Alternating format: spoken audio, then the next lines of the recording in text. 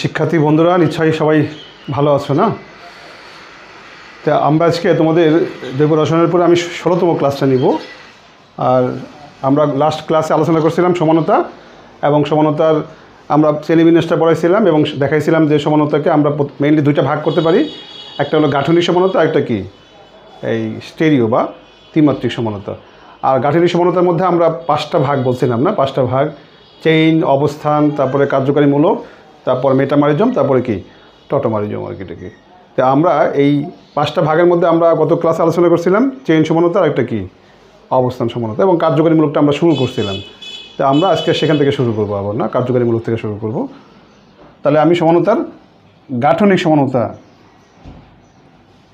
শুরু করছিলাম না, গাঠনিক সমানতা। আর এখানে আমরা কার্যকারীমূলক,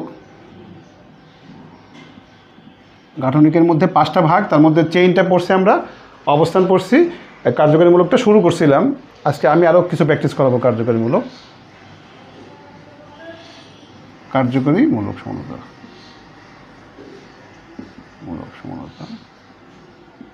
ওকে। এবং গত ক্লাসে আমরা দেখাইছিলাম যে কার্যকারীমূলক সমানতার শর্ত হলো সেখানে কী থাকতে হবে, কার্বন হাইড্রোজেনের সাথে কী থাকতে হবে, অক্সিজেন থাকতে হবে না।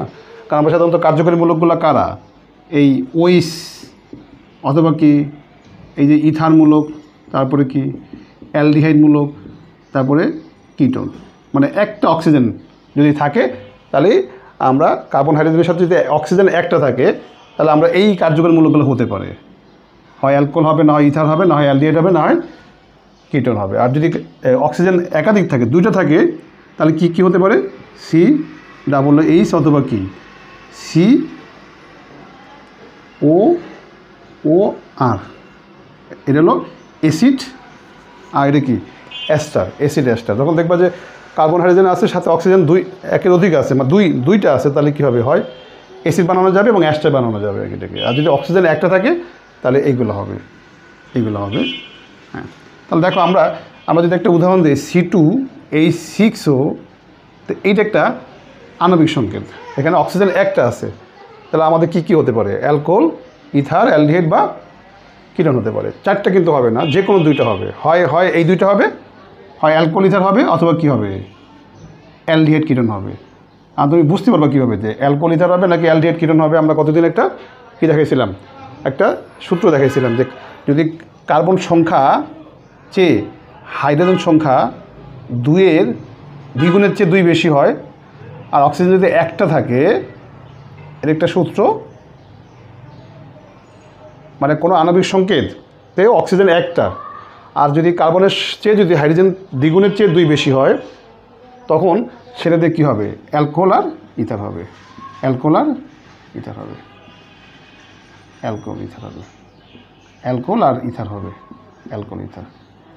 ওকে। আর আমি আরেকটা নিয়ম বলছিলাম তোমাদের, এই যদি এই উদাহরণটা দেখো, C3H6O, দেখো এখানে কিন্তু কার্বনের চেয়ে হাইড্রোজেন দ্বিগুণ, এখানে দ্বিগুণের চেয়ে 2 বেশি, কিন্তু এখানে দ্বিগুণ। যদি দ্বিগুণ হয় তার মানে যদি এই সূত্রটা মানে এই যে কার্বনের চেয়ে হাইড্রোজেন দ্বিগুণ আর অক্সিজেন একটা, তখন কি হবে, এখানে 1 অ্যালডিহাইড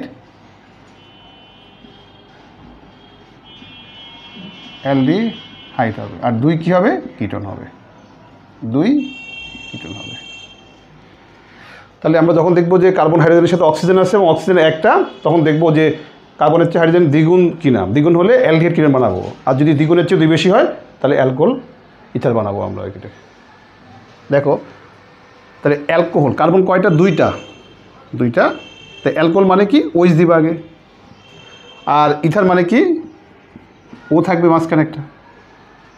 হ্যাঁ, এবার আমরা কার্বনের বাকি হাতগুলো কী করব, হাইড্রোজেন দ্বারা পূর্ণ করব। ওকে, এই যে হাইড্রোজেন দ্বারা পূর্ণ করছি। ওকে, দেখো তো এই দুইটার দেখো আণবিক সংকেত এক, কিন্তু ভিন্ন কি, গাঠনিক সংকেত।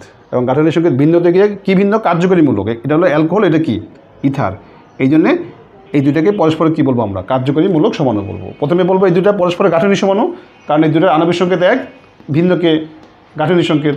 সো এই দুটা পরস্পর কি কার্যকরী এই গাঠনিক সমাণু। আবার আরও একটু ভেঙে বললে যে এখানে পার্থক্যটা কোথায়, কার্যকরী মূলকের। এই জন্য গাঠনিক সমাণু কোন ভাগের মধ্যে পড়ছে, কার্যকরী মূলক সমানতার মধ্যে পড়ছে। ওকে, ঠিক এখানে দেখো কার্বন 3টা না, 1 2 3। আর আমি কী বানাবো, অ্যালডিহাইড। অ্যালডিহাইড মানে কি, সিএইচও, আর কিটোন মানে সিও। তে অ্যালডিহাইড মানে সিএইচও, আর কিটোন মানে কার্বন 3টা, একটা কার্বনকে কী করলাম পাশে অক্সিজেন দিয়ে কী বানালাম, কিটোন মূলক বানালাম। এবার কার্বনের বাকি হাতগুলো কী করবো আমরা, হাইড্রোজেন দ্বারা পূর্ণ করব। ওকে, এই দেখো এই দুইটা আণবিক সংকেত এক, ভিন্ন হলো গাঠনিক সংকেত, এই জন্য গাঠনিক সমানতা। আর আর কি ভিন্ন, কার্যকরী মূলক ভিন্ন, সেটা এই জন্য গাঠনিক সমাণু কোন ভাগের মধ্যে পড়ছে, কার্যকরী মূলক সমানতার মধ্যে পড়ছে। তাহলে এই আণবিক সংকেত দ্বারা সমাণু কয়টা হচ্ছে, 2টা হচ্ছে। এখানেও কয়টা হচ্ছে, 2টা হচ্ছে।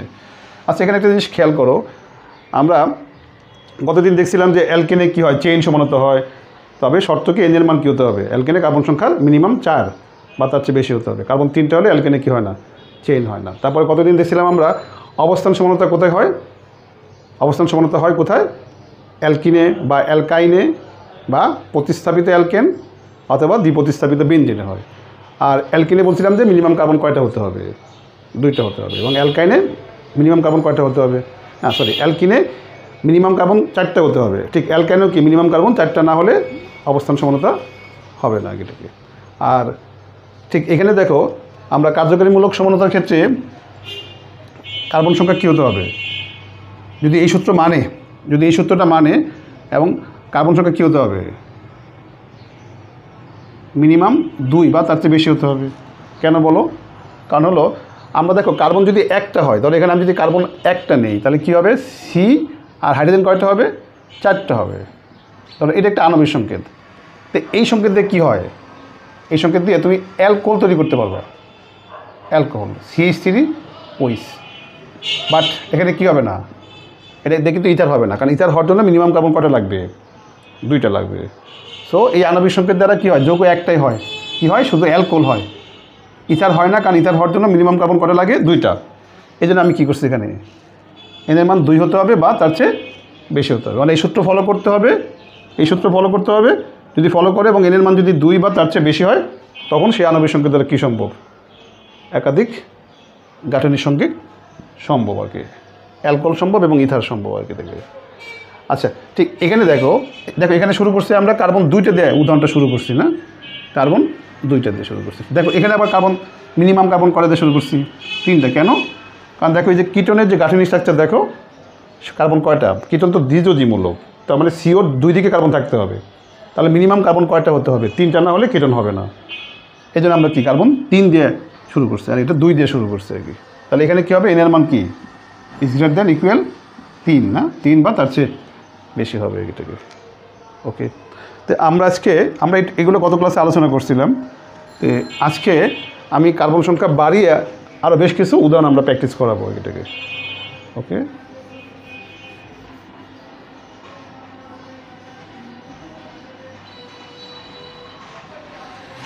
এটা আমরা মুছে ফেলি, এটা আমাদের লাগতেছে না আপাতত। দেখো এখানে কার্বন সংখ্যা যদি 3 হয়, C3 কত, C3H কত হবে, 3 2 6 আর 2 8 অক্সিজেন। আমরা একটু দেখব এই আণবিক সংকেত দ্বারা কতগুলো সমাণু হয়, কতগুলো সমাণু হয়। আমি সংকেত থেকে বুঝতে পারতেছি যে কী হবে, অ্যালকোহল হবে আর কি হবে, ইথার হবে। তো অ্যালকোহল তৈরি করে আমরা প্রথমে 1 2 3 এই যে OH অ্যালকোহল, আর কি তৈরি করব, ইথার, এই যে ইথার। ওকে, আচ্ছা, আর দেখো আমি যে ইথার তৈরি করলাম, এইটা আর এইটা, এই দুটো কিন্তু একই না। তুমি যদি নামকরণ করো এটার নাম কী হবে, এটা ইথাইল মিথাইল ইথার, বা ইথারটা এদিকে চলে গেছে, মানে জাস্ট এটাকে উল্টালে এটা পাওয়া যায়। তার মানে কী হবে, এই ইথার হচ্ছে আর কি অ্যালকোহল হচ্ছে। এবার দেখো এখানে একটা কাজ করা যায়, এখানে কার্বন যেহেতু কার্যকরী মূলকের পাশে 3টা, সো আমরা কী করতে পারি, একটা কার্বনকে কোথায় আনতে পারি, এই শাখায় আনতে পারি। দেখো এই দুইটার কিন্তু আণবিক সংকেত এক, গাঠনিক সংকেত ভিন্ন। তো এই দুইটা পরস্পরের কী সমান? কার্যকরীমূলক সমান। আবার দেখো আমরা এই কার্বন পরপর দিছি না, একটা লম্বা চেইন তৈরি করছি, সরি এটা কার্বন পরপর দিছি, তো এখানেও কার্বন কিন্তু পরপরই আছে, কারণ এটা লম্বা চেইন, কিন্তু এটা লম্বা চেইন। জাস্ট ওইসটা কোথায় আছে? এখানে একে আছে, আর এখানে ওইসটা কততে আছে? 2 আছে। তার মানে এটাও লম্বা চেইন, এটা লম্বা চেইন, কিন্তু আমরা ওইসটা কী করলাম? একে রাখছি, আর এখানে ওইসটা কী করছি আমরা? 2। তার মানে ওইসের অবস্থান ভিন্ন। সো এই দুটাকে আমরা পরস্পর কী বলতে পারি? আবার এই দুটাকে আমরা পরস্পরে কী বলবো তাহলে? অবস্থান সমাণু, অবস্থান সমাণু, অবস্থান সমাণু। কারণ এখানে ওইসটা একে আছে, ওইসটা 2 আছে। তার মানে আমরা কী দেখলাম? এখানে অ্যালকোহলেও কী সম্ভব? অবস্থান সমানতা সম্ভব। তার মানে আমরা যখন অবস্থান সমানতা পড়ছি তখন কী দিচ্ছিলাম? ওখানে অ্যালকিনে অবস্থান সমানতা সম্ভব, অ্যালকাইনে সম্ভব, প্রতিস্থাপিত অ্যালকেনে, প্রতিস্থাপিত বেনজিনে। আর একটা কী পেলাম? অ্যালকোহলের মধ্যে কি অবস্থান সমানতা সম্ভব আর কি, এটাকে আমাদের। আচ্ছা, এখানে আর তোমরা কিন্তু কার্বনের বাকি হাতগুলো এইভাবে হাইড্রোজেন দ্বারা তো পূর্ণ করতে পারবো না, এগুলো কিন্তু আমি লিখতে চাচ্ছি না, কারণ তোমরা নিজেরা পারবা এটা। কারণ আমি যদি হাইড্রোজেনগুলো বসাই তাহলে দেখবা এটার আণবিক সংকেত যা, এটার আণবিক সংকেত কী হবে? তাই হবে। আচ্ছা, এটা আমি দিয়ে দিচ্ছি একটা, এরপর এগুলো আর দেবো না। ওকে, তার মানে এই যৌগের এই আণবিক সংকেতের সমাণু কয়টা? 1 2 কয়টা? 3টা। আর এই সংকেত দ্বারা কী সম্ভব? এই দুটো পরস্পরের কার্যকরীমূলক সমাণু, আবার এই দুটো পরস্পর কী সমাণু? অবস্থান সমাণু। তাহলে এই যোগের মধ্যে কি কি সম্ভব? কার্যকরীমূলক সমানতা আছে, আবার কি আছে? অবস্থান সমানতাও আছে। এবং মোট সমাণুর সংখ্যা কয়টা? 3টা মোট সমাণুর সংখ্যা। এবার দেখি আমি এখানে কার্বন সংখ্যা বাড়াবো, সি এখানে 1 বাড়াইছি, এখানে 1 বাড়াবো, C4 H কত? 8O, C4 H 8O। ওকে, দেখো এবার কার্বন 4টা না, কার্বন 4টা, 1 2 3 4। ওকে, অ্যালডিহাইড আর কি 1 2 3 4।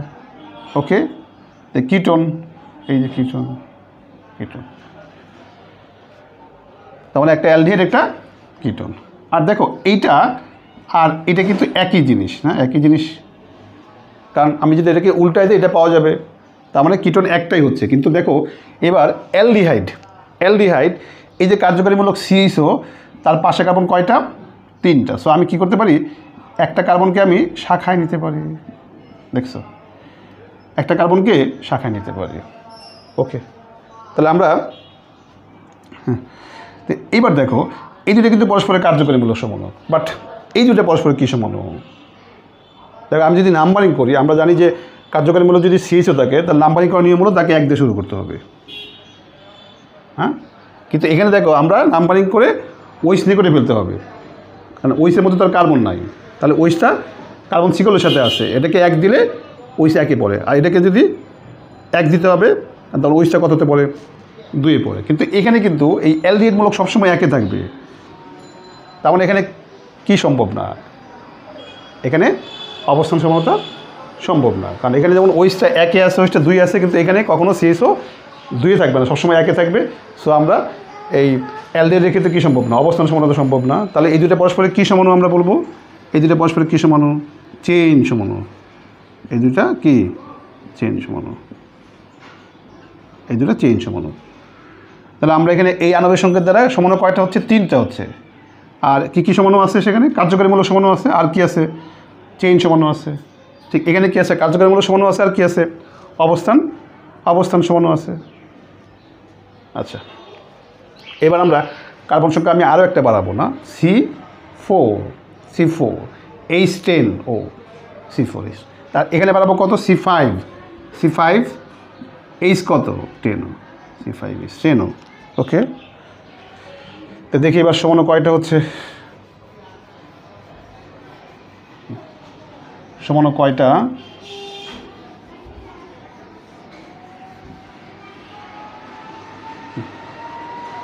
কার্বন 4টা না, 1 2 3 4। আর অ্যালকোহল মানে কি? ওইস। আর কার্বন 4টে, এই দেখো। ওকে, এই হলো এই দুটো পরস্পরের কী সমাণু? কার্যকরীমূলক সমন, কারণ এখানে কী মূলক আছে? অ্যালডিহাইড না অ্যালকোহল, আর এখানে কি ইথার। এইবার দেখো এখানে আরেকটা বানানো যাবে, এই কার্বন দেখছো ওইটা এখানে মাঝখানে রাখছি না, এবং ওইটা কি সরাই দিছি, কারণ এই দুটো কিন্তু ভিন্ন যৌগ, এই দুটো ভিন্ন যৌগ, এই দুটো ভিন্ন যৌগ। আচ্ছা, আর আবার দেখো এখানে আরেকটা কাজ করা যায়, এই যে কার্যকরীমূলক ও তার পাশে কার্বন 3টা না, তা আমরা কি করতে পারি? একটা কার্বনকে কোথায় আনতে পারি? একটা কার্বনকে শাখায় আনতে পারি। যখন দেখবা কার্যকরীমূলকের পাশে কার্বন 2-এর অধিক, তখনই কী করা যায়? শাখায় আনা যায়। যেমন এখানে শাখা নিয়ে আসছি, শাখা নিয়ে আসছি। আচ্ছা, এবার একটু ক্লিয়ার করি আমরা যে, আচ্ছা এখানে আমরা তৈরি করে নিই আগে সমানক কয়টা দেখে নিই, তারপর আমি দেখাবো যে এখানে কী কী সমানতা আছে। আগে সমানক সংখ্যাটা হিসাব করে নিই না। আচ্ছা, এখানে কার্বন কার্যকরীমূলকের পাশে 4টা, সো আমরা এখানেও কী করতে পারি? এই দেখো সি সি সি, ওকে ওকে, একটা কী করলাম? শাখায় নিয়ে আসলাম। ওকে, একটা শাখায় নিয়ে আসলাম। আচ্ছা, আবার 1 2 3 কি এটা কি সরাবো শাখাটাকে? আচ্ছা, আমরা একটু মুছে নেই, কারণ আমার জায়গা হচ্ছে না। দেখো এই জায়গাটা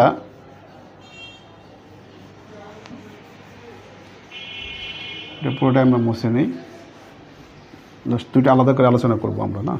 তো আমরা হলো C4 না সরি C5, এইচ কত? 12, C5 না না C4 না C4 সরি C4 এইচ কত? 10। আমরা এটা শুরু করছিলাম না, C4 H10O। কয়টা সমান হবে না? কয়টা সমান হবে? কার্বন 4টা, 1 2 3 4। ওকে, ওইস।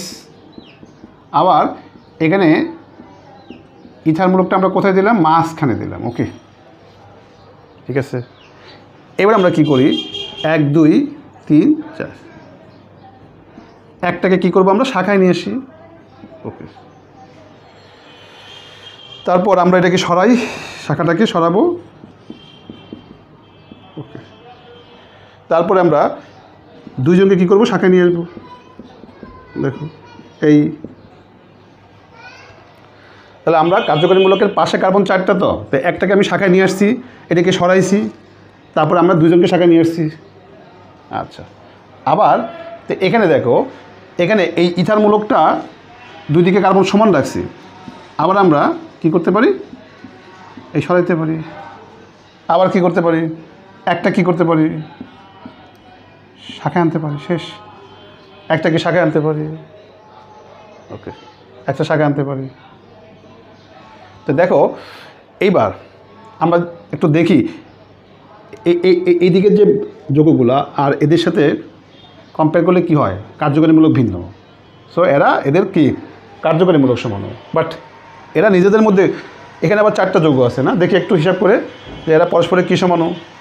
যেমন আমি যদি নাম্বারিং করি, এটা 1-1-এ আছে, আর যদি নাম্বারিং করি এটা কোথায় আছে? 2-তে আছে।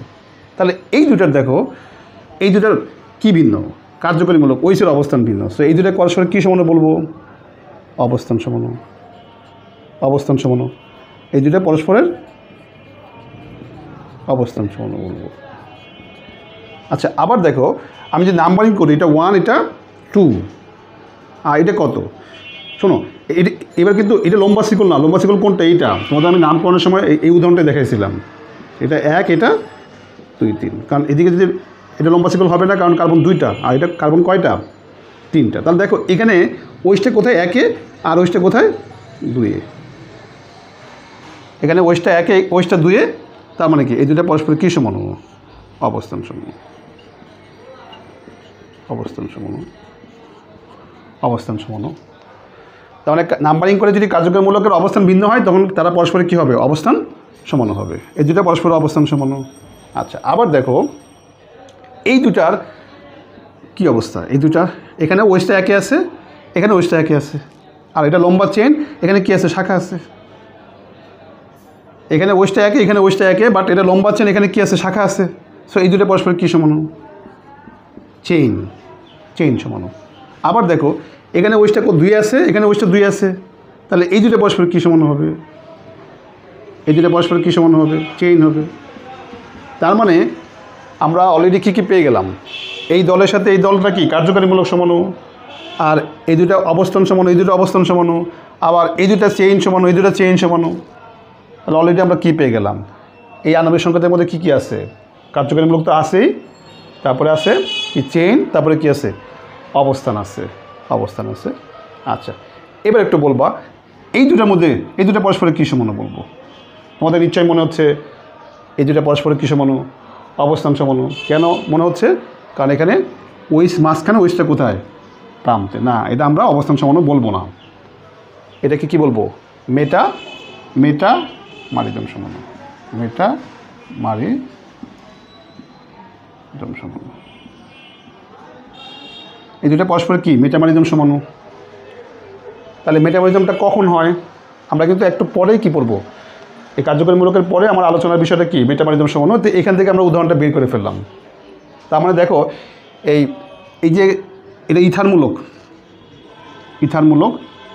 এটা দ্বিযোজী, দুই দিকে হাত আছে, মানে কার্যকরীমূলকটা যদি দ্বিযোজী হয়, যেমন অ্যালকোহলটা কিন্তু একযোজী ছিল, অ্যালকোহলটা একযোজী ছিল, কিন্তু ইথারটা দ্বিযোজী। তাহলে দ্বিযোজীমূলক যদি হয়, কার্যকরীমূলকটা দ্বিযোজীমূলক যদি হয়, আর তার যদি অবস্থান ভিন্ন হয়, যেমন এখানে কি অবস্থান মাঝখানে, এটা প্রান্তে, তখন ওই দুটাকে পরস্পরের কী বলবো, মেটা মারিদম সমাণু বলবো। তাহলে মানে ইথার দ্বিযোজী কার্যকরীমূলক, কিন্তু অ্যালকোহল কিন্তু একযোজী।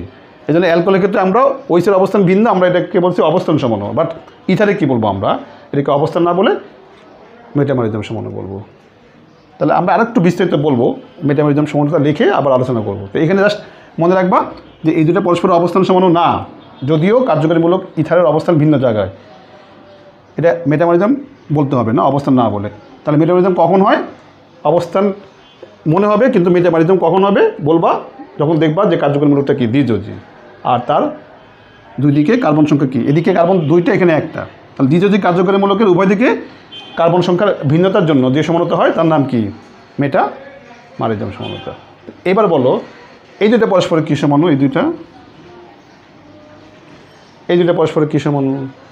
দেখো এখানে কিন্তু এই ইথারমূলকের অবস্থান আর এখানে কি একই জায়গায়, কিন্তু এটা লম্বা চেইন আর এটা কি আছে, শাখা আছে। সো এই দুটো পরস্পর কী সমাণু, চেইন সমাণু, এই দুটো পরস্পর চেইন সমাণু।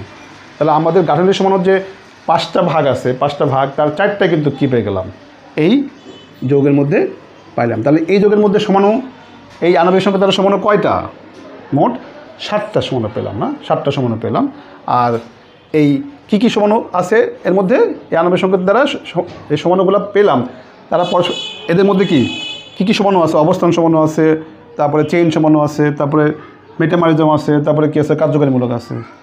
আচ্ছা, এবার আমরা যদি C4 থাকে এখানে, আমরা ওদিকে C5টা লিখে নিই। C5 দিয়ে কার্বনের চেয়ে হাইড্রোজেন দ্বিগুণ রাখবো না। দেখো C5H10O, দেখছো, তার মানে এখানে কার্বনের চেয়ে হাইড্রোজেন দ্বিগুণ। দেখি এটা দিয়ে কয়টা সমাণু হয়, কার্বন 5টা, 1 2 3 4 কি 5, 1 2 3 4 5, ওকে। এই আর এখানে 1 2 3 4 কি 5, এই CO, ওকে, CO। দেখো এবার আমি সিওটাকে সরাইতে পারি না, 1 2 3, এই নিশ্চয়ই এবার বুঝতে পারতেছো এই দুটো পরস্পর কী সমাণু, মেটামারিদম। কারণ এই কার্যকরীমূলকটা দ্বিযোজী, এই কার্যকরীমূলকটা হলো কি দ্বিযোজী, আর এদিকে কার্বন কয়টা, 2টা, আর এখানে কার্বন কয়টা, 1টা। এই জন্য এই দুটো পরস্পর কি মেটামারিদম সমাণু, অবস্থান সমাণু কিন্তু না। আর এখানে দেখো কার্বন কার্যকরীমূলক, আচ্ছা এখানে আরেকটা কাজ করা যায়, এই যে কার্যকরীমূলকের এদিকে কার্বন কয়টা, 3টা, তার মানে আমরা একটা কার্বন কী করতে পারি, শাখা আনতে পারি, একটা কার্বনকে আমরা শাখা আনতে পারি। তাহলে এই দুটো পরস্পর কী সমাণু, চেইন সমাণু, এই দুটো পরস্পর চেইন সমাণু, কারণ এটা লম্বা চেইন আর এখানে কী আছে, একটা শাখা আছে। সো পরস্পরের কি চেইন সমাণু। ঠিক দেখো এখানে কার্যকরীমূলকের পাশে কার্বন 4টা, তাহলে আমরা কি করতে পারি, খুব সহজে একটা কার্বনকে শাখায় আনতে পারি, আবার তাকে সরাইতেও পারি আমরা, না 1 2 3 এই সরাইছি আমরা। তারপর আরও কী করতে পারি, আমরা 2টা কার্বনকে শাখায় আনতে পারি, ওকে। এইবার দেখো তাহলে মোট সমান কয়টা পেলাম? 1 2 3 4 5 6 মোট 7টা। আর এই যে এদের কার্যকরী মূলক সমান এবং এরা নিজেরা পরস্পরের কি অবস্থান সমান, কারণ এই CH এখানে 1, এটা 1, এটা 1, এটা 1, সব জায়গায় তো 1, তার মানে এখানে কি সম্ভব না? অবস্থান সমানতা সম্ভব না। তাহলে শুধুমাত্র এরা পরস্পরের কি বলবো, এরা পরস্পরের চেইন সমান, কারণ এটা লম্বা চেইন, এখানে শাখা আছে, এখানে শাখা আছে, এখানে শাখা আছে একাধিক না, তাহলে এরা পরস্পরের কি চেইন। আর এখানে কি আছে? চেইন আছে না, চেইন আছে আর কি আছে? মেটামারিজম আছে না, মেটামারিজম আছে, মেটামারিজম। তাহলে এই আণবিক সংখ্যা দ্বারা সমান কয়টা হলো? 7টা। আর এখানে কী কী সমানতা আছে? কার্যকরী মূলক তো অবশ্যই আছে, তারপরে কি চেইন আছে, মেটামারিজম আছে এটাকে। আর এখানে কী ছিল? আর একটা অতিরিক্ত ছিল কি? অবস্থান এখানে ছিল। এখানে 3টা আছে, এখানে মোট 4টা সমান আছে না। আচ্ছা, এবার আলাদা করে আমরা একটু মেটামারিজম সমানতা পড়বো না, মেটামারিজম। তাহলে একটা জিনিস খেয়াল করছো যে কিটোনে মেটামারিজম হচ্ছে এই যে এখানে কার্বন কয়টা? 5টা। আমি যখন কার্বন 4টা ছিল, এই যে কার্বন যখন 4টা ছিল তখন এটা কিটোন না, এটা কিটোন। কার্বন যখন 4টা ছিল এটা কিটোন, আর এইটা আর এটা কিন্তু একই ছিল না, একই ছিল। তার মানে কিটোনে মেটামারিজম হবে, শর্তটা হলো কার্বন সংখ্যা কী হবে? মিনিমাম 5 বা তার চেয়ে বেশি হতে হবে। আর ইথারে মেটামারিজম হবে, কার্বন সংখ্যা মিনিমাম কত হতে হবে? 4 বা তার চেয়ে বেশি হতে হবে। কারণ ইথারে যদি কার্বন কি হয় দেখো, যদি 3টা হয় তাহলে কিন্তু মেটামারিজম হবে না, কারণ কার্বন 3টা যদি থাকে, এটা ইথার আর এটাও ইথার, এই দুটো কি একই, এই দুটা কিন্তু একই, এটা ইথার এটাও ইথার, জাস্ট দুইটা সেম, কারণ উল্টাইলে এটা পাওয়া যাবে। কিন্তু কার্বন যখন আমি 4টা দিব, কার্বন যখন 4টা দিব তখন কি এই যে ভিন্ন হয়ে যাচ্ছে না, কারণ এই দুটো যৌগ ভিন্ন। তাহলে মেটামারিজম হওয়ার শর্ত একটু লিখে নেই না, মেটামারিজম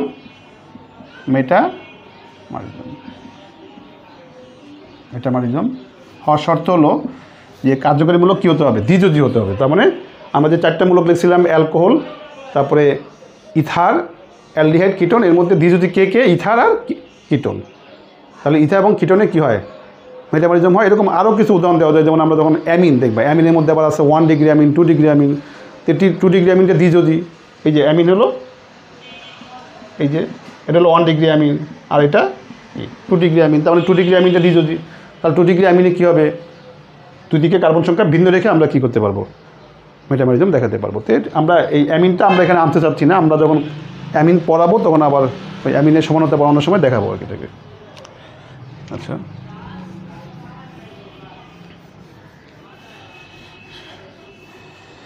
তাহলে মেটামারিজম সমানতা শর্ত হলো যে তাকে CN যদি H2N+2 হয় আর O থাকে, আর যদি N এর মান কী হয়? 4 বা তার চেয়ে, তাহলে এই সংকেত বিশিষ্ট যৌগ কী হতে হবে? ইথার হতে হবে। মানে এই সংকেত দ্বারা ইথারও হয় এবং অ্যালকোহল হয়। কিন্তু যদি ইথার হয় তাহলে এই সংকেত দ্বারা তো অ্যালকোহল হয়, ইথার হয়, কিন্তু এই মেটামারিজমটা কার জন্য? ইথারের জন্য। আর শর্তটা কি? N কী হতে হবে? 4 বা তার চেয়ে বেশি হতে হবে। তার মানে সাধারণ সংকেতটা হবে এরকম, আর N এর মান কী হবে? 4 বা তার চেয়ে বেশি হতে হবে। তখন ইথার কী হবে? একাধিক ইথার বানানো যাবে। যেমন দেখো, আমি একটা উদাহরণ দিই। এখানে কার্বন 4টা, হাইড্রোজেন কয়টা? 10টা। আমরা অলরেডি এটা দেখাইছি না, এই কার্বন ইথার বানাবো আমরা না। তো ইথার, অক্সিজেনটা মাঝখানে রাখছি, আর অক্সিজেনটা কোথায় রাখছি? দেখো, অক্সিজেনটা প্রান্তে রাখছি।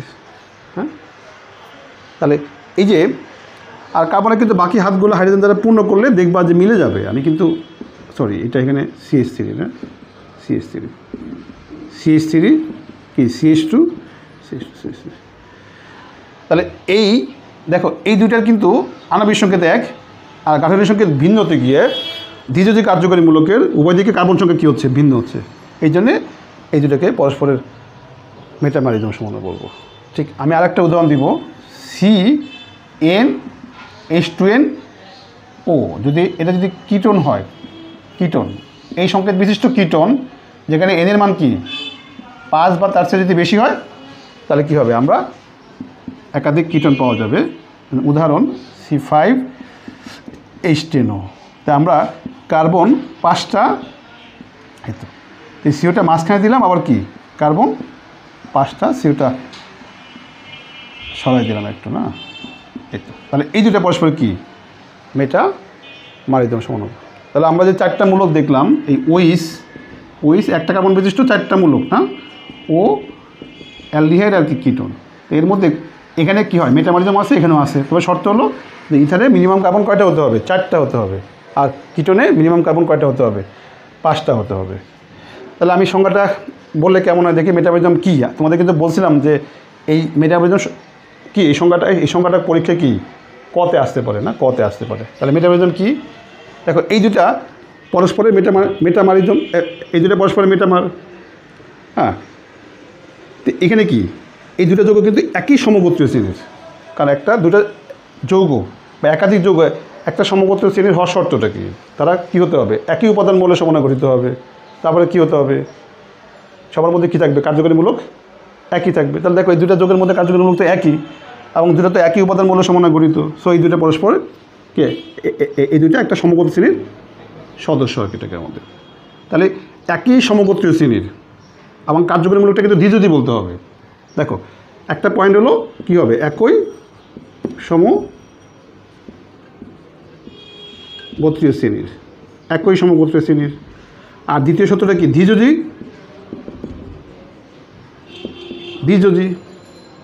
দ্বিযোজী কার্যকরী মূলক বিশিষ্ট দুইটি যৌগের কার্যকরী মূলকের উভয় দিকে কার্বন সংখ্যার ভিন্নতার কারণে যে সমানতা হয় তাকে কী বলা হয়, মেটামারিজমের সমানতা বলা হয়। আমি আবার বলি, একই সমগোত্রীয় শ্রেণীর দুটো যৌগ দ্বিযোজী কার্যকরী মূলকের উভয় দিকে কার্বন সংখ্যার ভিন্নতার কারণে যে সমানতা হয় তার নাম কি, মেটামারিজম সমানতা। আশা করি পরীক্ষা আসলে পারবা কি আসবে, মেটামারিজম কি। তাহলে মেটামারিজম কি হলো, একই সমগোত্রীয় শ্রেণীর দ্বিযোজী কার্যকরী মূলকের উভয় দিকে কার্বন সংখ্যার ভিন্নতার কারণে, যেমন এদিকে কার্বন 2টা, এদিকে 2টা, আবার এদিকে 1টা, এদিকে 3টা।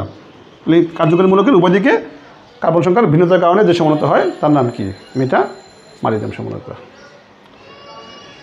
এবার দেখো লাস্ট অন হলো টটোমারিজম সমানতা।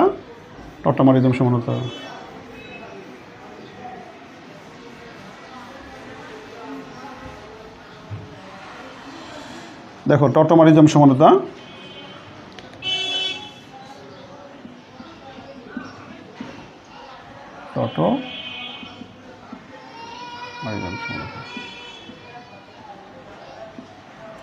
টটোমারিজম সমানতা বা এর আরেকটা নাম আছে, এটাকে বলা হয় গতিশীল কার্যকরী মূলক সমানতা, গতিশীল কার্যকরী সমানতা। আচ্ছা আমরা একটা উদাহরণ দিয়ে ক্লিয়ার করবো। দেখো এই একটা যৌগ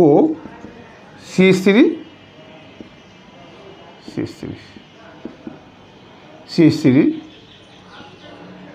এটা কিটোন, একটা না কিটোন বা অ্যালকানন, না আইপ্যাক্ট সিস্টেমে বলে অ্যালকানন, আর সাধারণ প্রণালীতে বলে এটা কি, ডাইমিথাইল কিটোন। আমরা দেখো এটাকে আরেকটু ভাঙিয়ে লিখি, আমরা CH2 দিয়ে একটা এইচকে এদিকে দিই, না মানে এই যৌগটা দেখবা স্বতঃস্ফূর্তভাবে এই যৌগের একটা অংশ চেঞ্জ হবে। দেখো কীভাবে, এই এইচটা আসবে কোথায়, অক্সিজেনের সাথে। তাহলে কি হয়, CH3C ওইস, এইচটা যখন এখানে আসবে তখন এই পাই বন্ধনটা ভেঙে অক্সিজেন হাইড্রোজেন কী করবে, সিগমা বন্ধন তৈরি করবে। আর তখন এই এইচটা যাবে এখানে প্লাস হিসেবে যাবে, তখন এই ইলেকট্রন দুটো এখানে চলে আসবে, আসলে কী হবে, কার্বন কী হবে, দ্বিবন্ধন তৈরি হবে। আমি আবার বলি, জাস্ট সহজ কথা হলো এই সিগমাটা ভেঙে এখানে পাই হবে, আর এই পাইটা ভেঙে কী হবে, অক্সিজেন হাইড্রোজেন কী হবে, সিগমা হবে। এই পাইটা ভেঙে অক্সিজেন হাইড্রোজেন সিগমা হবে, আর এই সিগমাটা ভেঙে কার্বন কী হবে, পাই হবে। জাস্ট আপাতত এইটুকু মনে রাখো, আমরা যখন এই সামনে এই রাসায়নিক বিক্রিয়া বলাবো তখন এগুলো নিয়ে আমরা বিস্তারিত কথা বলবো। আমরা একটা বিক্রিয়া কীভাবে হয়, বিক্রিয়ার কৌশলটা কী, না হ্যাঁ এইগুলো সব বলবো এটাকে। আমরা দেখো এই যে একটা গঠন দেখালাম, এই দুটা গঠনের মধ্যে পার্থক্যটা কী, কার্যকরী মূলক, এখানে কার্যকরী মূলক কে, CO, এখানে কার্যকরী মূলক কী আছে, ওইস আছে, আবার দ্বিবন্ধন আছে। তাহলে এই দুটোর মধ্যে পার্থক্যটা কী, কার্যকরী মূলকের পার্থক্য। তাহলে এই যৌগটা স্বতঃস্ফূর্তভাবে এই যোগের একটা অংশ কী হয়, এই যোগটা হয়, এবং এই দুটো পরস্পরে কী থাকে, সাম্যাবস্থায় থাকে। আর এই দুটোর মধ্যে পার্থক্যটা কী, কার্যকরী মূলকে। যেমন এটাকে কিটোন মূলক বলা যায়, এটাকে বলা হয় কিটোফর্ম। আর এটাকে বলা হয় দ্বিবন্ধন আছে তো ইন, যোগ কি ওইস আছে মানে ওয়াল, একসাথে কী বলা হয় এটাকে, ইনল ফর্ম। এই যে দ্বিবন্ধনের জন্য কি ইন, আর ওইসের জন্য কি হয়, এর পরিবর্তে অল হবে, তার মানে এই যোগের এটাকে কী বলা হয়, ইনল ফর্ম বলে। মানে কিটো ফর্মটা কী হচ্ছে, ইনল ফর্ম হয়। এবং এই দুটোর মধ্যে একটা কী থাকে, গতিশীল সাম্যাবস্থা থাকে। এই জন্য দেখছো নাম কী দেওয়া হয়েছে, কারণ দুটোর মধ্যে পার্থক্যটা কি, কার্যকরী মূলকের। আর দেখো আমরা কার্যকরী মূলক সমানতাটা হলো এরকম ছিল না, ধরো এরকম ছিল যে CH2 OH, এই দুটো আলাদা স্ট্রাকচার ছিল না, আলাদা স্ট্রাকচার। কিন্তু এখানে কি, এখানে দুটো আলাদা স্ট্রাকচার, কিন্তু পার্থক্যটা হলো এখানে একটা কী আছে, উপমুখী চিহ্ন আছে। তার মানে এক কার্যকরী মূলকটা স্বতঃস্ফূর্তভাবে কী হয়, অন্য কার্যকরী মূলকে কনভার্ট হচ্ছে। হ্যাঁ, এই জন্য কী নাম দেওয়া হয়েছে এটাকে আমাদের, এরা পরস্পরের কার্যকরীমূলক সমানও, তবে কী নাম দিচ্ছে, গতিশীল। কারণ এখানে একটা অমুখী চিহ্ন আছে, মানে কি এক মূলক স্বতঃস্ফূর্তভাবে অন্য মূলকে রূপান্তর হচ্ছে, এবং এদের মধ্যে একটা গতিশীল সাম্য অবস্থা বিরাজ করছে। এই জন্য নাম কী দেওয়া হয়েছে, গতিশীল কার্যকরীমূলক সমানতার নাম দেওয়া হয়েছে এটাকে আমাদের। বা ওই যে আরেকটা নাম দেওয়া হয়েছে কি, টোটোমারিজম। যে টোটো তোমরা টোটো বলতে কী বুঝে, যে ঘুরে বেড়ায় না, টোটো কোম্পানির ম্যানেজার বলি আমরা না, টোটো। ঠিক এখানে কি, মানে জাস্ট মনে রাখার জন্য আমি বলতেছি যে এখানে যেহেতু মূলকদ্বয় নিজেদের মধ্যে কী হচ্ছে, ইন্টারচেঞ্জ হচ্ছে, এই জন্য কি ওই টোটো থেকে টটোটা মনে রাখবা, টোটোমারিজম সমানতা আর কি এটাকে। তার মানে দুইটা যৌগের মধ্যে যদি কার্যকরীমূলক ভিন্ন হয়, আর যদি স্বতঃস্ফূর্তভাবে এক কার্যকরীমূলকটা অন্য কার্যকরীমূলকে কনভার্ট হয়, তখন তাদেরকে পরস্পর কী বলবো, টোটোমারিজম সমানতা বলবো আর কি এটাকে আমাদের, বা গতিশীল কার্যকরীমূলক সমানতা। তাহলে টোটোমারিজম আর হলো কার্যকরীমূলক, এর মধ্যে পার্থক্যটা হলো কার্যকরীমূলকে আলাদা আলাদা স্ট্রাকচার থাকবে, আণবিক সংকেত এক থাকবে। হ্যাঁ, এবং এদের মধ্যে কী থাকবে না, এক কার্যকরীমূলক অন্য কার্যকরীমূলক রূপান্তর হবে না। বাট এখানে কী হচ্ছে, এক মূলকটা অন্য মূলকে রূপান্তর হচ্ছে, এবং এদের মধ্যে একটা গতিশীল সাম্যাবস্থা যদি বিরাজ করে, তখন যে সমানতাটা হয় তাকে কী বলা হয়, টোটোমারিজম। এবং তোমাদের পরীক্ষায় এটা আসবে, টোটোমারিজম সমানতা বলতে কী বোঝো, না বলতে কী বোঝো আর কি এটাকে আমাদের। এই হলো মোটামুটি আমাদের গাঠনিক সমানতা শেষ।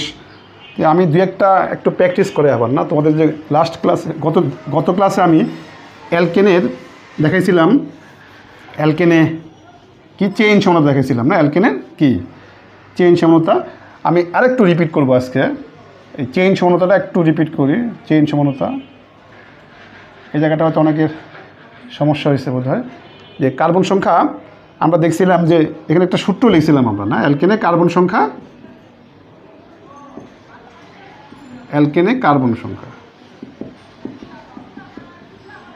আর সমাণুর সংখ্যা না, সমাণুর সংখ্যা কত, 4 ছিল। অ্যালকেনে যদি কার্বন সংখ্যা 4 হয় তাহলে সমাণু কয়টা ছিল, 2টা। আর 5-এর জন্য কয়টা ছিল, 3টা ছিল। আর আমরা বলছিলাম, মনে রাখার একটা টেকনিক বলছিলাম, যে 6-এর জন্য বের করবা কীভাবে, আগের দুটো যোগ করবা। আগের দুটো যোগ করলে কী হয়, 3 আর 2 5 হয়। মানে কার্বন 6টা হলে সমান আমরা কয়টা পেয়েছিলাম, 5টা। আর 7-এর জন্য আগের দুটো যোগ করলে কত হয়, 8টা। কিন্তু আসলে 8টা হয় না, 8টার চেয়ে একটা বেশি হয়। মোট হয় কয়টা, 9টা। এই জায়গাটা একটু ক্লিয়ার করি আজকে না। তার মানে আমি যে সূত্রটা লিখছি এটা আসলে এই হয়তো 6-এর জন্য মিলে গেছে, কিন্তু যখনই কার্বন সংখ্যা 6-এর বেশি হবে তখন কি মিলবে না, মানে প্লাস কিছু একটা হবে। মানে একটা আইডিয়া করা যায় যে আসলে সমাণুর সংখ্যা মিনিমাম কয়টা হবে। হ্যাঁ, মানে মিনিমামটা হিসাব করা যাবে, কিন্তু বেশি হবে কেন, একটা বেশি হলো এটা একটু দেখাবো। আর আমরা গত ক্লাসে দেখাইছিলাম যদি কার্বন সংখ্যা 8টা হয় তাহলে সমাণুর সংখ্যা এই দুটো যোগ করলে কত হয়, 13টা হওয়ার কথা। আসলে 13টা হয় নাই, দেখাইছিলাম 13 যোগ 2 যোগ 1 দিছিলাম না, কত মোট হয়েছিল কয়টা, 16টা হয়েছিল একটাকে মতো। ঠিক, আমি যদি কার্বন সংখ্যা 9 করি তাহলে কী হবে, 8 আর 13 21টা হবে। তাহলে আর প্লাস কত হবে সেটা তোমরা একটু হিসাব করে দেখতে পারো। হ্যাঁ, আমি এটা স্টার দিলাম না, 21 প্লাস স্টার কতগুলো হবে তোমরা একটু নিজেরা করে দেখো। তাই আমি তোমাদেরকে একটু এই জায়গাটা, এইটা আর এইটা না, এই দুটো একটু আর একটু রিপিট করি আজকে না। আর তোমরা বাসায় নিজেরা চেষ্টা করতে পারো 9টা দিয়ে কয়টা হয় আসলে। 21টা তো মিনিমাম হবেই, না সরি, হ্যাঁ আমি এখানে একটু ভুল লিখছি বোধহয় 13 আর 8 কত হয় হ্যাঁ 21 তো ঠিক আছে 21 না 13 আর 8 21 হ্যাঁ তো তোমরা এটা একটু নিজেরা করে দেখো কয়টা হয় তো আমি এই দুটো আরেকটু রিপিট করবো আজকে না আরেকটু রিপিট করবো এই দুইটা তো কার্বন 7টা দেখো এটা বানানোর একটা সিস্টেম আছে তুমি যদি ধারাবাহিকভাবে না বানাও দেখবা মিসিং হবে কিন্তু তো ওই সিস্টেমটা আমি আরেকটু বলি আজকে না দেখো এগুলো সাধারণত অ্যাডমিশন টেস্টে দেয় যে কার্বন সংখ্যা 7টা ধরো C7 এইচ কি 16 বলে যে এই সংখ্যার দ্বারা সমানুগুলো তৈরি করে নাম লিখতে বলে এটা বিশেষ করে বুয়েটের অ্যাডমিশন টেস্টে এরকম কোশ্চেন দেয় যে C7H16 দ্বারা সমানুগুলো তৈরি করে তাদের আইপ্যাক পদ্ধতিতে নামটা লিখতে বলে এটাকে আমাদের হয়তো 10 মার্কস থাকবে না আচ্ছা তো দেখো তোমাদের বইতে কিন্তু C5 পর্যন্ত বোধহয় আছে না C5 পর্যন্ত আমি কিন্তু C6 দেখাইছি C7 দেখাইছি তারপরে C8 দেখাইছি না C7 8টা আর একটু রিপিট করবো করে আজকে ক্লাসটা শেষ করব আর তোমাদেরকে আমি আগামী ক্লাসটা দিব এই জ্যামিতিক সমানুতার উপর আমি একটা ক্লাস দিব আর এরপরে ক্লাসটা দিব আমরা আলোক সমানুতার উপরে এটাকে এই হলো মোট আমি 4টা ক্লাস সমানুতার উপর দিব এটাকে আচ্ছা তাহলে C7 তাহলে সিস্টেমটা হলো প্রথমে কি করবা কার্বনগুলোকে কি 1 2 3 4 5 6 7 পরপর লিখবা প্রথম কাজটা হলো কার্বনগুলোকে সবগুলোকে পরপর দিয়ে যাবো তার মানে কি এটা হেপটেন এবার করবো কি একটা কার্বনকে তুমি শাখায় নিয়ে এসো 1 2 3 4 5 6 এই যে একটা শাখায় নিয়ে আসছি এইবার তুমি যেটা শাখা নিয়ে আসলা এবার এটাকে সরাবা আচ্ছা সরালে কী হয় দেখো তো এখানে কিন্তু শাখা হয় না কখনো এখানে শাখা হয় কি যদি কার্বন নয় যদি কী হতো ক্লোরিন যদি হইতো অন্য মৌল কার্বন ছাড়া যদি অন্য মৌল হয় তাহলে সে শাখা হতে পারে কিন্তু কার্বন কী হয় না প্রান্তে কখনো শাখা হয় না আমি যদি কার্বনটা এখানে দিই তাহলে এটা একই জিনিস হয়ে গেল তো শাখা শুরু করতে হবে কোত্থেকে 2 নম্বর কার্বন থেকে শাখা শুরু করবো এটাকে আচ্ছা এরপরে দেখো আমি এটাকে সরাবো 1 2 3 4 5 6 1 2 3 4 5 6 এটা সরাবো তাহলে শাখা কত নম্বরে 2 নম্বরে শাখা কত নম্বরে 3 নম্বরে আচ্ছা এইবার দেখো আমি আরেকটা কাজ করে দেখতে পারো 1 2 3 4 5 6 আচ্ছা এইটা কিন্তু দেখো আমি কিন্তু আরেকটা ধাপ সরাইছি বাট লাভ হয় না কারণ এটা নতুন যৌগ না কেন কারণ তুমি যখন এটা নাম্বারিং করবা তখন এটা কী দিবা 1 2 3 দিবা আর যখন এটা নাম্বারিং করবো তখন 1 2 3 তখন এই দুটো জিনিস কি সেম এই দুটো জিনিস কি সেম তার মানে আমি কি এরকম করবে কি একটাকে শাখায় নিয়ে এসে আস্তে সরাবা আবার সরানোর পরে দেখবা যে রিপিট হচ্ছে কিনা যাচাই করে দেখবা তুমি যখন নাম লিখবা তখন বুঝতে পারবা নাম লিখতে গিয়ে বুঝতে পারবা নাম্বারিং করবা তখন দেখবা যে রিপিট কিনা সেটা খুব সহজে বুঝতে পারবা এটাকে আচ্ছা এইবার তাহলে এটা বাদ ওকে আচ্ছা এবার আমরা দুইটাকে শাখায় নিয়ে আসবো 1 2 3 4 5 6 5টা দেবো তার লম্বা চেয়ে নি 5টা এই যে দুইটাকে শাখা দিলাম দেখো দুইটা শাখায় আচ্ছা এইবার দেখো আমি একটাকে স্থির রেখে অন্যটাকে সরাবো 1 2 3 4 5 এই যে একটাকে স্থির রেখে অন্যটাকে সরাইলাম তাহলে এটা কত হচ্ছে 2 3 এটা কত হচ্ছে 2 4 2 3 আর 2 4 ওকে আচ্ছা আবার দেখি আরেকটা কাজ করি আমরা 1 2 3 4 4 না 5 একটা কাজ করে কেমন হয় এবার এটাকে স্থির রেখে ওটাকে তার দিকে সরাই নিয়ে আসি এটা কিন্তু হচ্ছে না কেন বলো এটা হবে না কারণ এটা রিপিট দেখো তো আমি যদি এটাকে উল্টায় দেই এই বা নাম্বারিং যদি করি 1 2 2 3তে আছে এটাও কি আছে এটাকে 1 দিলে 2 3 আমি কিন্তু তখন এদিক থেকে নাম্বারিং করবো না নাম্বারিং কোন দিক থেকে করবো আমরা বাম দিক থেকে তখন করবো তখন এই দুটো জিনিসের দাম দেখবা সেম হয়ে গেছে তাহলে এটা হচ্ছে না আচ্ছা তাহলে আমরা একটা কাজ করি এবার দুটাকে শাখায় নিয়ে আসছি ভিন্ন ভিন্ন কার্বনের সাথে এবার একটা কাজ করি দুইজনকে একই কার্বনের সাথে শাখা হিসেবে রাখি কেমন হবে দেখো এই যে এটা হয় দুটাকে আমরা কী করছি শাখা হিসেবে রাখছি কি একই কার্বনের সাথে মানে এটা হলো 2 3 2 4 আর এটা হলো 2 2 2 2 ডাইমিথাইল কি পেন্টেন 2 2 ডাইমিথাইল পেন্টেন আবার দেখো আমি দুইটাকে একসাথে সরাবো না একসাথে সরাবো ওকে একসাথে সরাবো তাহলে এটা হলো 2 2 ডাইমিথাইল এটা হলো 3 3 ডাইমিথাইল 2 ডাইমিথাইল আর কি 3 ডাইমিথাইল, এই দুটো কিন্তু ভিন্ন।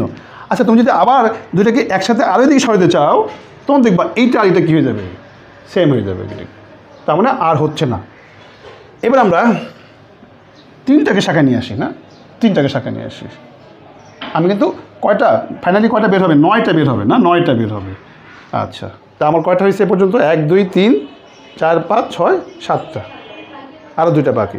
আচ্ছা আমরা এবার 2 3 4, এবার আমি 3টাকে শাখা নিয়ে আসি, 3টাকে শাখা নিয়ে আসি। হ্যাঁ আচ্ছা তুমি যদি এটাকে ইন্টারচেঞ্জ করো, আমি তো এটাও করতে পারতাম, তোমার তো কেউ কেউ এটাও করবো না, কেউ কেউ হয়তো এখানে 2টা দিয়ে এখানে একটা দিবা। দেখো এই দুটো কিন্তু একই যোগ্য, এই দুটা একই যোগ্য। তুমি যদি নাম্বারিং করো বা এটাকে উল্টায় দাও দেখবা এটাই পাওয়া যাবে, তার মানে এটা হচ্ছে না। তাহলে কয়টা পাচ্ছি ফাইনালি, 1 2 3 4 5 6 7 8টা পাচ্ছি, কিন্তু আমার আসলে কয়টা, 9টা। 9টা কীভাবে দেখো। আচ্ছা আমরা কিন্তু এখানে যে শাখাগুলো তৈরি করছি সব এগুলো কি শাখা, মিথাইল, সব কি মিথাইল, মিথাইল সব মিথাইল, সব মিথাইল। আচ্ছা মিথাইল প্রথমে 1টাকে শাখা আনছি, পর 2টাকে আনছি, পরে 3টাকে আনছি, 4টাকে কিন্তু শাখা আনা যাবে না, কারণ 4টাকে যদি শাখা আনতে চাও তাহলে কার্বন সংখ্যা কয়টা হতে হবে, C8 দিলে তুমি যখন C8 দিয়ে করবা তখন দেখবে আবার 4টাকে শাখা আনতে পারবা। ওকে তাহলে এখানে আর মিথাইল শাখা 4টা করা যাবে না, কিন্তু একটা কাজ করা যাবে এখানে। দেখো তো 1 2 3 4 5 6 না 1 2 3 4 5, এটি কি করা যায়, এটা কী শাখা, এই শাখাটার নাম কি, ইথাইল। তাহলে আমি যে সূত্রটা মিলে গেছিলো কিন্তু 8 কিন্তু মিলে গেছিলো, কিন্তু কখন মিলে গেছিলো, যদি শাখা হিসাবে কাকে ধরি, আমরা শুধু শাখা হিসাবে কাকে নিয়ে আসবো, যদি মিথাইলকে নিয়ে আসি। কিন্তু আমরা দেখলাম যে কার্বন সংখ্যা 7 হলে কি হয়, শাখা হিসাবে কাকে আনা যায়, ইথাইলকে আনা যায়। তাহলে এটার নাম কি 1 2 3 4 5, তাহলে 3 ইথাইল কি পেন্টেন, 3 ইথাইল কি pentane, 3 ethyl pentane, 3 ethyl pentane, 3 ethyl pentane. তার মানে কার্বন যখনই 6-এর বেশি হবে, এই যে 6-এর যখন বেশি হবে 7 থেকে শুরু হবে কি 7 হলে তখন আমি কি করতে পারবো, লম্বা সিকলে 5টা কার্বন রেখে 2টাকে কী করতে পারি, শাখা আনতে পারি। আবার দেখো তোমরা অনেকে হয়তো চেষ্টা করবো আবার এটাকে সরাবা, এটা কি সরালে কি হবে, 1 2 3 4 5, এটা কি সরালে হবে, হবে না, কারণ তখন দেখো এটা কিন্তু লম্বা সিকল কোনটা হয়ে যাবে, এইটা লম্বা সিকল, শাখা কোনটা হয়ে যাবে এইটা, তাহলে এটা কোনটা আসলে, এটা কোনটা আসলে এইটা, এটা কি একই জিনিস। তাহলে ইথাইল শাখাকে সরানো যাবে না, যাবে কখন, যখন তুমি আবার কী করবা, কার্বন সংখ্যার জন্য আরও বাড়বে, তখন দেখবা আবার ইথাইল শাখা বানাবা, তাকে সরাবা, তখন এই জন্য কী হবে দেখবা সূত্রে কী হয়ে যাবে, দেখছো এখানে আরও বেশি হয়েছে না, 13 না হয় কত 16 হয়েছে, কেন, কারণ এখানে ইথাইল শাখা হবে। আবার দেখবা মিথাইল শাখা দিয়েও দেখবা এখানে কী হবে, 13টার চেয়ে বেশি হয়ে যাবে। এই যে আমি 13 লিখছি, এবং এই যে দুটোতে বাড়ছে এটাও মিথাইল শাখাই, আর এই 1 বাড়ছে কিসের জন্য, ইথাইল শাখার জন্য বাড়ছে। তাহলে কার্বন যদি যখন 8টা হবে তখন ইথাইল শাখার জন্য একটা বাড়বে, এখানেও ইথাইল শাখার জন্য একটা বাড়ছে, আবার এখানে মিথাইল শাখার জন্য কী হবে, 2টা বাড়বে। তাহলে মোট বাড়ছে কয়টা, 3টা, মোট হয়েছে কয়টা, 16টা। তোমরা ঠিক এভাবে এই C9টা দিয়ে করবা, C9 দিয়ে করবা।